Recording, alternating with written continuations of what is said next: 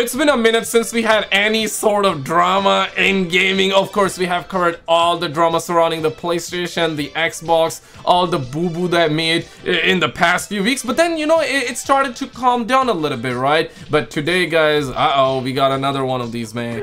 Like the video if you think there are 2 genders. Dislike the video if you think there are 5,000 genders, okay? I wanna know where you at. Because, again, there's another chin warfare happening. You know, the simple jawline, simple chin thing, right? Yeah, exactly. So there's warfare happening with chin. Gamers are not happy. I want to get right into it. Apparently Brock Lesnar is also brought into the news as well. Yay, look at that Brock Lesnar jawline, man. Like, yeah, it's like, it's looking almost the same, bro. Like, holy crap, what the hell is going on in gaming? Like the video if you think there are 2 genders. Dislike if you think there are 5,000 genders. Roll it. And recently, Xbox had a showcase of games that was actually pretty good, all things considered. There was a variety of titles shown, however, I couldn't help but notice as I watched that some of these trailers that the women, especially, almost unanimously across the board, they were ugly, deliberately on purpose. What the hell is happening exactly in the modern gaming industry? So, let's talk about Dragon Age, Perfect Dark, Star Wars... But, yo, I gotta be honest, bro, that boy is looking kind of handsome, actually, right? Like, yeah, boy is looking handsome. There's the Acolyte news later on and some other stuff. To start, let's go with Dragon Age, because I got a real burning opinion on all of this. In case you don't know, Dragon Age Dreadwolf is now called the Veilguard, which is not a good title change. At the very least, they should have named it Dragon Age Veilguard. But beyond this already eyebrow-raising change came the very first actual trailer for the game showcasing its companions. And pretty much every single companion is some form of diversity checklisting of some kind, from a brown woman with mechanical legs which checks the person of color and disabled boxes. Man, they even got a brown woman represented? Where is my representation at, bro? What a brown man like me gotta do to get its representation? Where's my representation at, bro? What a brown man gotta do? As a brown man, I demand to be represented as represented in the game as well, bruh. An Asian elf woman who looks like they got modern audience in the face, a black elven grey warden, and even an old white guy necromancer. Look, I'm going to be real with you guys like always. I've been a lifelong Dragon Age fan. I've 100%ed Origins on the Xbox 360 back in the day, and I've played that a dozen times. I beat Dragon Age 2 a few times too, and I've platinumed Inquisition on PS4. I love the Dragon Age series, and this trailer, with my whole chest, I will say this, it made me feel absolutely nothing but sheer apathy. I didn't recognize the world that I grew up with whatsoever when I saw this trailer. Comparing this to the early Dragon Age games, it felt more like I was watching a Marvel Fortnite crossover event for Dragon Age than anything else. I read a comment, one guy actually came out and said that Disney used to touch our hearts. Back in the days, Disney used to touch our hearts. Now they touch us inappropriately. And if you think I'm making this up, let me actually show you this right here. Yeah, this one. Shout out to Jonathan. Disney, yeah, okay, let me actually zoom out like that. I have to zoom out a lot. Disney used to touch our hearts. Now they touch us inappropriately. Yeah.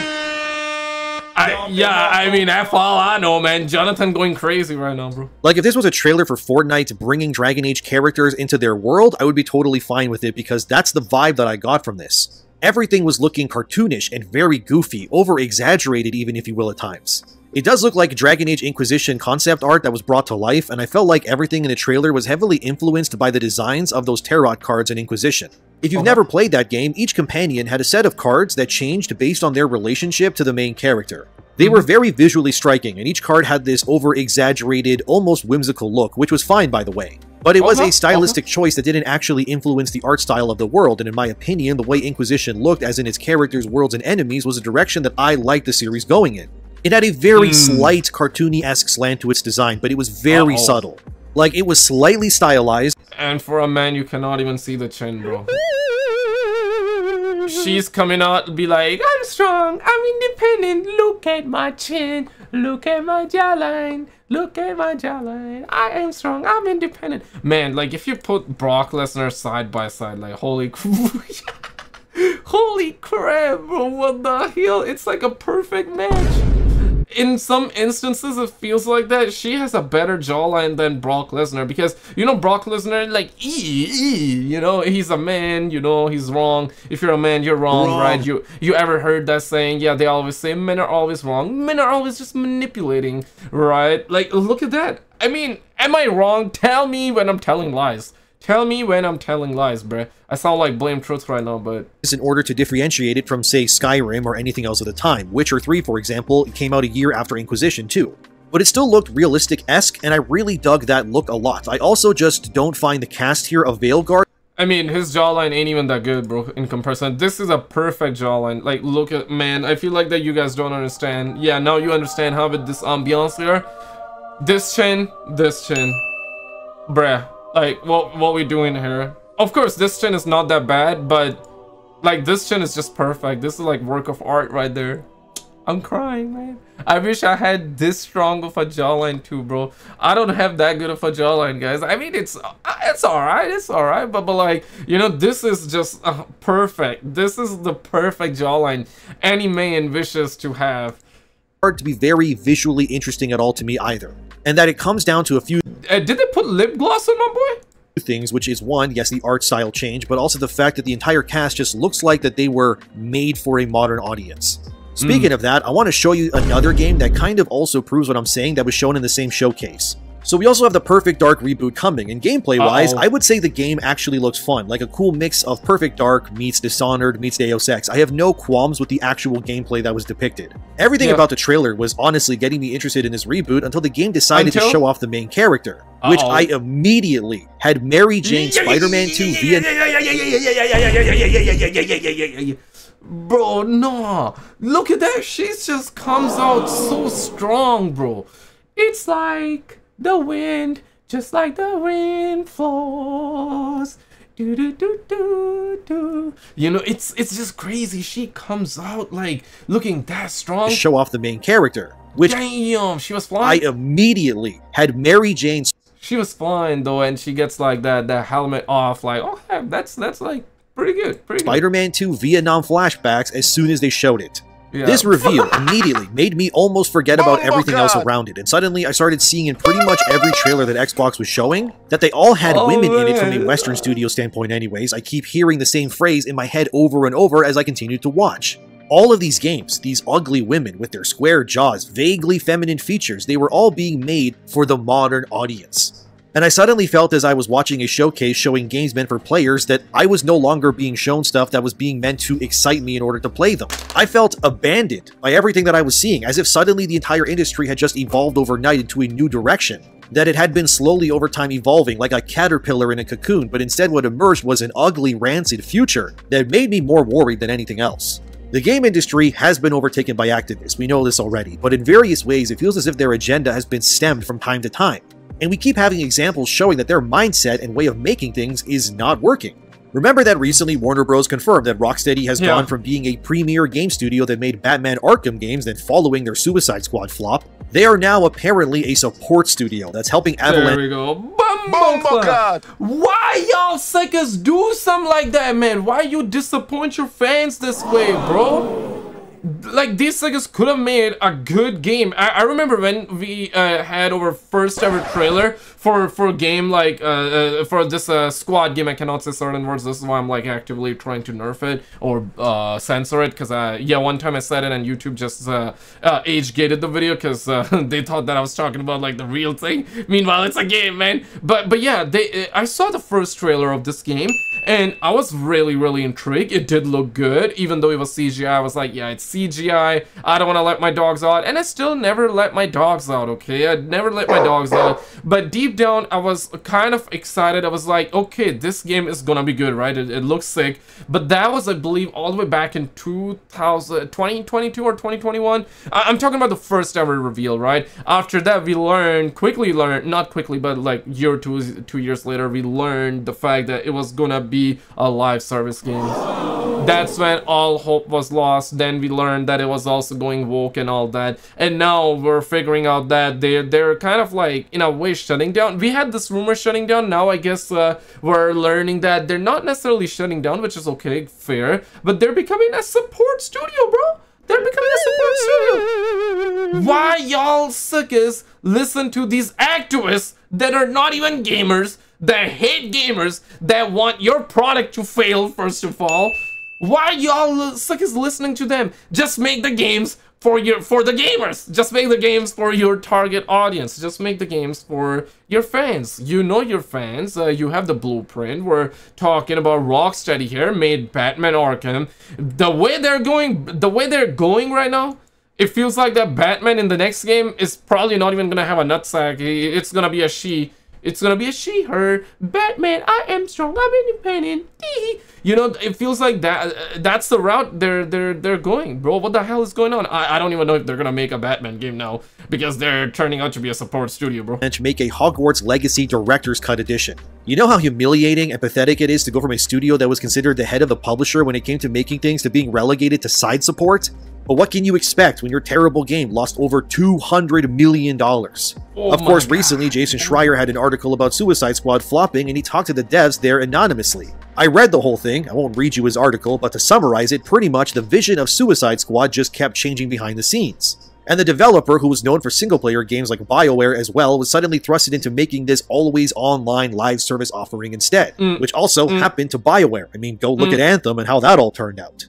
The problem here is that beyond women just being made ugly on purpose in games, which is apparently being done to avert the male gaze because they don't want to cater to men anymore, which is insane to me because the majority of the people who buy and play games are men, just kind of already tells you that we are out of alignment here. None of this shit is going to work well at all. I mean, beyond the perfect dark with the Crimson Shinja protagonist, we also have the travesty in Dragon Age with that Kunari companion. I kid you not, I showed my girlfriend the Kunari companion and she thought it was a man. We are cooked, dude. If women like my girlfriend can't even properly identify something as their own— Say you swear to God, bro. Say you swear to God. Nah, bro. You just exaggerating, man. You exaggerating. If that's real, holy crap, man.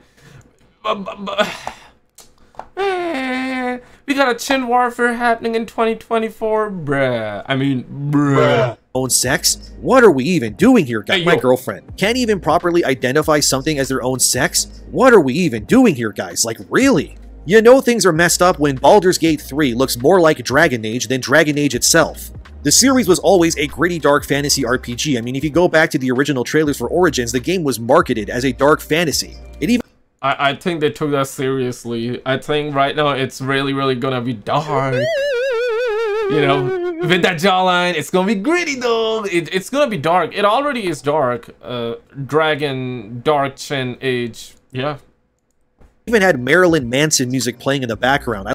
Dragon, the Dark Age Chin. Okay, I think that should be the title of the game. Look at this new trailer, and I don't recognize Dragon Age anymore. The irreversible damage that the Marvel Cinematic Universe and Fortnite has had on the entire spectrum of entertainment as a medium, it needs to be studied. Because everything is going for this hyper-stylized look now. Valorant, Overwatch, Fortnite, Apex, you name it. They're all going for this. Yeah, I agree. I totally agree. But a lot of people nowadays are blaming Fortnite for it. I totally understand where everybody's coming from. And of course, like, I see your guys' comments as well. And more often than not, whenever we have a topic like this, people are always like, yeah, Fortnite ruined gaming. I understand where everybody's coming from, but I don't blame Fortnite. Hear me out, because Fortnite did that, whatever they did it for their own franchise. It just happens to be that everybody started copying them. You know, they could have chose to not copy them. But of course, the reason they're copying them is because Fortnite has been successful. This is what happens when you do that. This is like a and every copy is a piss poor copy. It's never gonna be Fortnite level, and people play Fortnite for a specific reason. People don't want to play other games because they love Fortnite. They want to play other games because they love that game. For example, Call of Duty. Call of Duty, of course, they have toyed around with Fortnite and they still do a lot of that with the wacky skins, but you know, one day, for example, Warzone is still its own thing, but surely inspired off of Fortnite, don't get me wrong, right? But it still has the DNA of Call of Duty in a way. But if tomorrow Warzone becomes truly 100% like Fortnite, of course people are gonna hate it. People are gonna be like, yo, what the hell is that? We got Fortnite. If I want to play Fortnite, I'll go play Fortnite. I'm playing Warzone or Call of Duty because it's Call of Duty. You know what I mean, right? So, and of course, like, Activision has copied Fortnite like crazy. This is why the multiplayer of Call of Duty is suffering right now. You know, the multiplayer always dies. Back in the days, the multiplayer was always the front and center. This is what happens when you try to copy somebody else and you do a piss poor job at it. And I understand why people are saying Fortnite ruined the gaming. In a way, it did, but I don't blame Fortnite. I blame the studios and the publishers that tried to copy Fortnite, and everybody is going for that style. Yeah, that's true. And now single-player RPG games are trying to chase the people who like those sorts of styles with their games.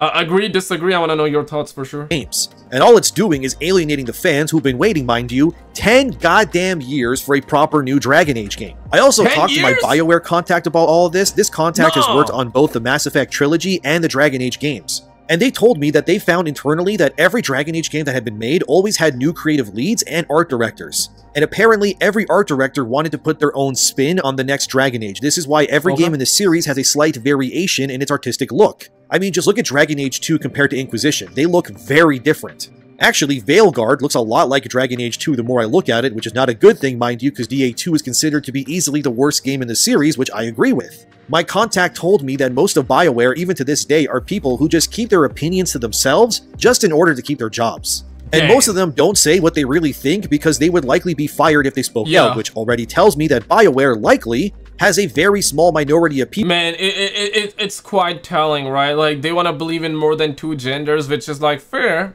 I personally don't believe in more than 2 genders, right? You know what I mean? But I believe the idea, and I believe the fact that everybody has their own opinion, and everybody has right to their opinion as long as it's not hurting anybody, right? Refusing to participate. Refusal to participate is not harassment, okay? First of all, you can believe what you want to believe, but don't make other people believe what you believe is right, okay? When scientifically, biologically speaking, it's not correct. But hey, yeah, freedom, right? Freedom. What's it called? Democracy, right? Like, everybody has right to having an opinion. But that's the thing that's going on. They want to believe in multiple genders, but they cannot believe in 2 different opinions. Or yeah, we're not even talking about believing in 10 different opinions. It's just like 2 different opinions, right? Yeah, these suckers don't want to believe into that. I believe they have the right to believing in like more than 2 genders if they want to believe in that, right? Everybody got the right to believe what they want to believe as long as they're not hurting anybody. But like, yeah, I guess it'll be what it be. I guess it's true. I guess it's true. I'm sure some devs are working on it. They don't like it, but what are they gonna do? Like, get fired from the job? Absolutely not. I don't. Yeah, like, I don't want them getting fired. Some of you will be like, nah, man, they should speak their mind. I mean, tough love, bro. In real life, it doesn't work like that, bro. It don't work like that, man. They also got a family. I'm sure for some people it's probably a dream job as well to work at these studios. So yeah, they don't want to get fired from their job. Absolutely. Oh, who are you gonna pay their bills? Yeah, exactly. Nobody, none of us are gonna pay their bills, right? We're barely getting by. I mean, some of you are definitely like oil prince out there, right? Making that moolah. But generally speaking, like, most people are just getting by. And the devs that are working on these games, yeah, bro, like, it's their job. They cannot speak on it. If they do, guess what? They're gonna get fired. People who oversee and control. It tells you what's happening and what's going on. Everything with a precision knife, which is not a good thing, mind you. Also, according to my contact, Matt Goldman is now the creative director for Dragon Age, who took over from another guy named Neil Thompson before. So each game is like a dick measuring contest for whoever is in charge, pretty much. My contact also confirmed that BioWare was pushing for DEI even back during the Inquisition days. Although according to them, BioWare was not as hell-bent about these things like they are now, but they did tell me that Mike Gamble, the director of the next Mass Effect game, is actually pretty based in private and also doesn't have his pronouns listed in his bio on Twitter, which as of the making of this video anyway, he doesn't. So Mass Effect, at the very least, is being led by someone that, according to my contact, is not 100% with the DEI stuff. And might actually be a real game developer that wants to make a great game. But in Dragon Age's case, the game director there is a transgender person named Corinne Bush. Remember, Corinne said this via the BioWare blog back in 2022, and I quote, "As a queer trans woman, I have a perspective on the games that not everyone has. Dragon Age has long been a place where LGBTQIA+ folks can see people like themselves represented respectfully. It's inherently very queer, and it's such a rare thing for marginalized communities to have representation where we feel proud and powerful in how we are depicted. It's so deeply meaningful for so many. I often get emotional when I think about what it have meant for a younger version of myself to see someone like her in a game and as a hero no less. I hope we can be a safe space for our queer players to know they are not alone and they are brilliant and worthy and that they are not only welcome but celebrated. Game directors are sometimes thought of as big personalities who are singularly responsible for the purity of their creative vision. But for me, it's really about being a steward for the vision that we as a team have collectively defined. I get a high-level view of everything as it's coming together and can steer the project as it does. But ultimately, it's about empowering people to work together, play with ideas, offer critiques, and make decisions, all to help create a cohesive experience for the player. In Dragon Age... Unless you are against the Chin. If you don't like the Chin, we're not gonna hear your ideas. You can go pound sand. This is what's going on, man. What the yeah, there's like entire warfare happening on Twitter right now. People are talking about this crap. Man, it's funny, y'all. It's funny. It's sad. It's hilarious at the same time. I want to know your thoughts. Check out this video on the screen because we recently had this drama as well with, yeah, apparently Activision has banned these folks from their events, not from the game, but from the events, right? Check out this video on the screen because they were speaking out against this crap that's happening. So yeah, they also got banned in a way. On the left though, we had some good news. Yeah, I'll put some good news video right there. Yay, check out both of these videos and I'll see you right there.